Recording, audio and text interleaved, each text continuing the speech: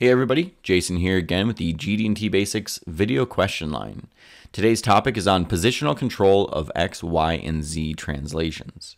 Today's question is in reference to a drawing that was also submitted. The question was, we're having a very spirited debate about the height of a post in the Z axis. Do we need an additional reference frame for the top of that post? I think since you already have a call out to the three datums, and those three datums control all 6 degrees of freedom, it should be enough to define the positional tolerance in all three axes as well. So let's take a look at the drawing. Now, I've taken some liberties and redrafted this example drawing that was submitted to us in SOLIDWORKS to make it a little bit more of a clear image. However, the geometries are the same, some of the values might have changed, but nonetheless, we can still talk about it from a fundamental standpoint as to what we're controlling with these feature control frames. Now, I left a lot of things off this drawing. It was a much more complicated drawing than this, but I have dimensioned the features that do matter. So we have three position callouts here controlling the location of these three posts. So 2 here, 1 here.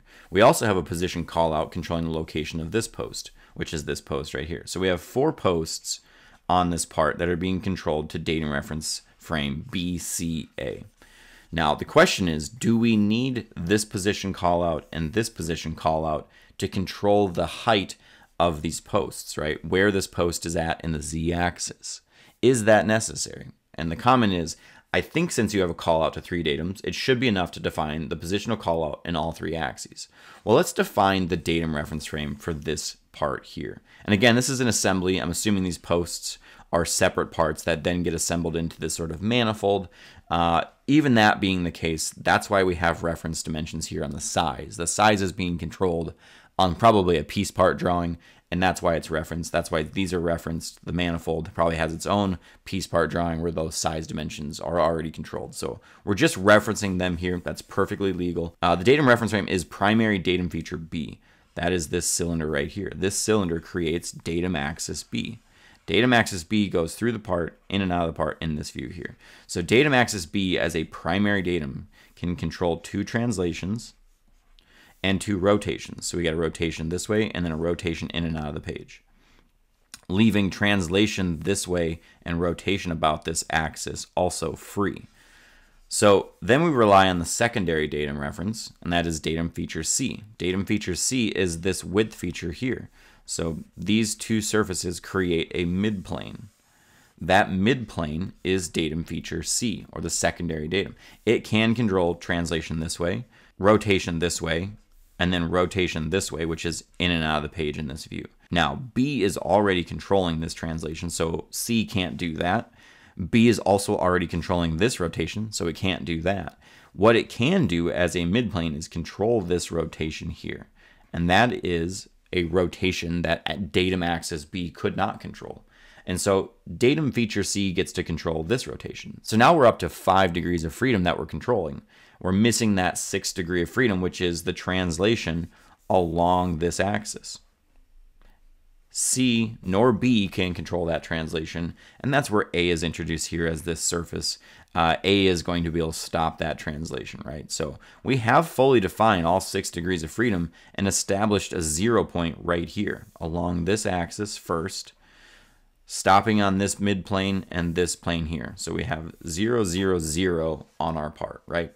And so we know exactly where features should be with respect to those datum planes using these basic dimensions.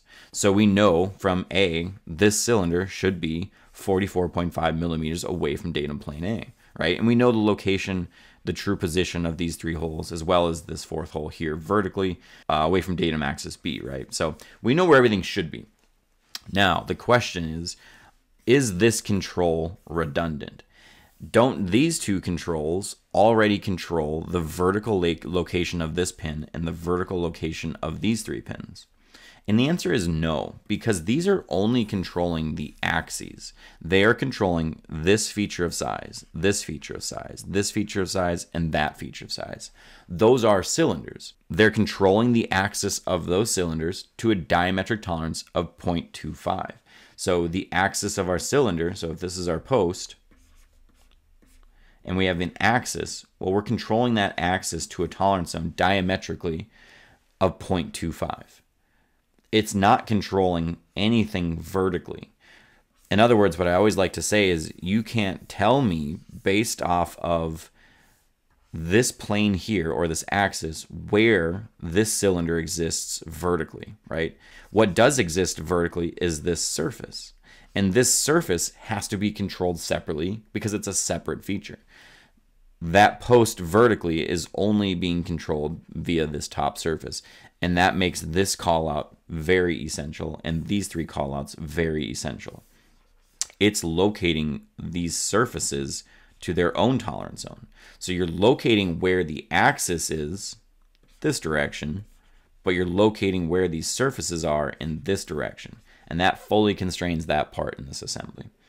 So one thing to point out here, though, on the drawing, there were diametric symbols here on these surfaces. Those diametric symbols are illegal. They shouldn't be there. Our tolerance zone is truly the distance between two parallel planes if we're applying position to a flat planar surface. So again, drop off the tolerance zones. Your tolerance zone here is 0.5, and it's the distance between two parallel planes. And those parallel planes are locked in location using basic dimensions back to your datum reference frame. So one thing I'll point out, though, is using position on flat planar surfaces like we do see here is only legal in the ISO standard. Perfectly legal in the ISO standard. In the ASME standard, position can only be used on features of size, so cylinders, width features.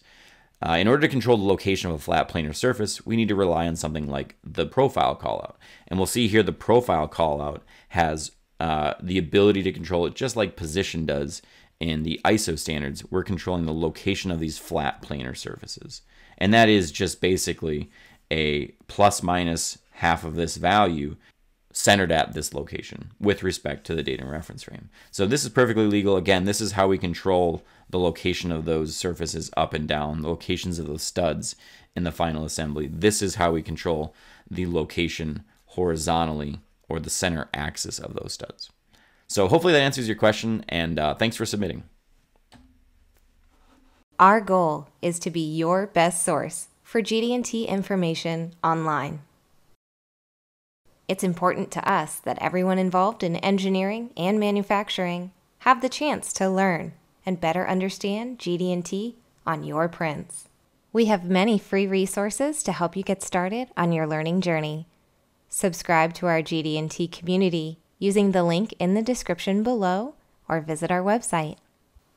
Test your knowledge with our GD&T and print reading quizzes. Download helpful charts and access articles written by our training experts.